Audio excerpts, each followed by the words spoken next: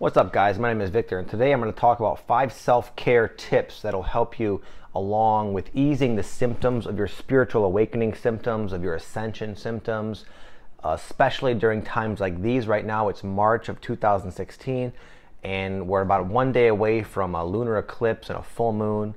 We just came off the Equinox, and there's a lot of astrological alignments going on, and that can make the integration of like higher dimensional energies within your body more intense, and as a result you have more of a flare-up, a spiritual awakening symptoms, okay?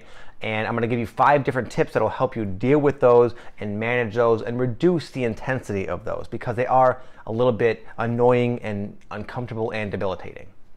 For an expanded and more detailed description of these 5 different self-care tips, you can check out my blog below. I left a link in the description box. Number 1 is something called contrast showers. You guys might not have heard of these. This is something that professional athletes do to help them recover from like the intense demands of their workouts and their training. Essentially what it is an alternation of really warm or hot water in the shower, contrasted with really cold water.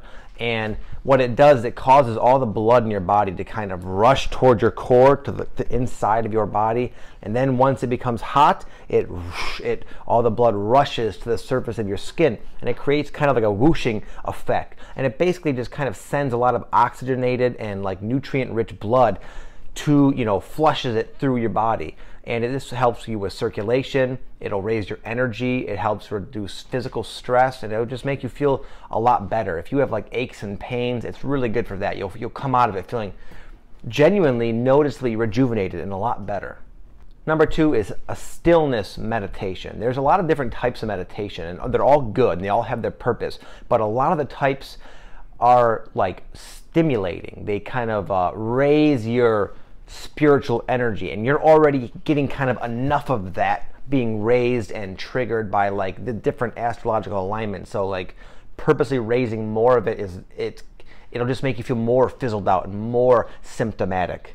So what you want to do is something called a stillness meditation, something that just brings you into stillness, something that does not require any like one-pointed focus intent, nothing having to do with your chakras or like nothing like that.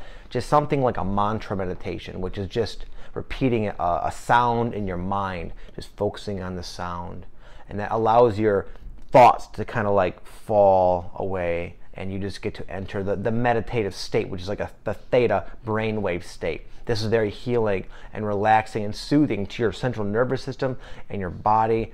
And these energies, they cause a lot of mental activity, a lot of physical activity. It makes us run kind of hot as we sort through this like acceleration of our surfacing issues. And this can kind of like bring you back down, relax you, and as a result, not allow it to get too out of hand.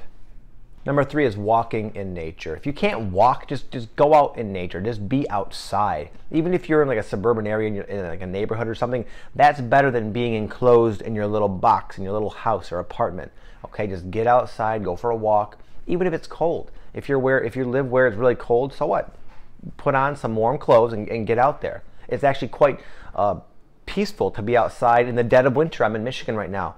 And it's actually, again, it's very nice to go out and go for a nice long walk after a big heavy snow, because no one's out there. Everyone's tucked away inside, and I just have the whole outside to myself. It's very grounding. It allows your consciousness to kind of expand and not be so enclosed and like confined in this little house we live in. And it's just something about being in the presence of nature, of other life, like trees and flowers and grass. It just has a very noticeable healing effect to us. It allows us to kind of re-merge with our sense of oneness and unity. Number 4 is exercise. Exercise should be something you're already doing. You should already kind of have established the habit of exercise, and specifically what will help a lot with the ascension energies is strength training, like weightlifting, resistance training, slowly becoming stronger at whatever lifts produce the effects that make you want to look the way you want to look, basically. And because strength training is more than just building your muscles, it's about rewiring and making your central nervous system more efficient. And the stronger and the more efficient your nervous system, the better it is able to integrate these energies, because it's a stronger version of itself, essentially. So oftentimes, kind of like contrary to what I'm saying, on these really heavy energy days, you sometimes don't want to do any strength training. So I mean this for more of like a part of your weekly routine. Number 5 is taking an Epsom salt bath. Epsom salt is really good for your body. Again, this is something else that athletes use, just for like the technical and physiological benefits it kind of gives them. It soothes their aching muscles from the workouts. But on like an energetic level, it helps clear your aura. And most of you watching probably are aware of what an aura is. It's just kind of our light. It's our spirit self, basically. It's our light, big energy field. Our energy field radiates way outside the confines of our physical body, and because we're so empathic and so sensitive, it's so easy for us to pick up and kind of collect denser negative energies that are just floating around in the world in your interactions with people, your family, you go to work, you're driving your car. There's a lot of crazy energy out there just swirling in the wind, in the breeze, basically, and we are like magnets. We pick it up. And again, so Epsom salt baths, Epsom salt in and of itself will help like unload that negative, dense energy baggage and kind of like allow your aura to become more refined and pure and clean. And this translates into your physical body feeling more rejuvenated and just better and stronger, and again, less symptomatic with these spiritual awakening symptoms. None of these are anything you have to do, but they will help. I've been going through this process myself for over 8 years, and the first 3 or 4 years, my physical symptoms were literally crippling at times. They were just really almost unmanageable, and I kind of had to learn this stuff on my own because there wasn't a lot of information out there. So that's why I'm creating these videos, to kind of give out what was missing when I was going through this, because now there's a lot of people, a lot of you guys are going through this sort of stuff, and trust me, these things I told you, I speak from experience. They will help you profoundly.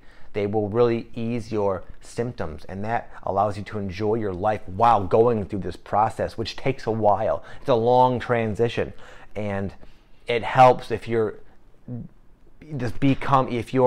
the strongest version of yourself. You can get through it faster and easier.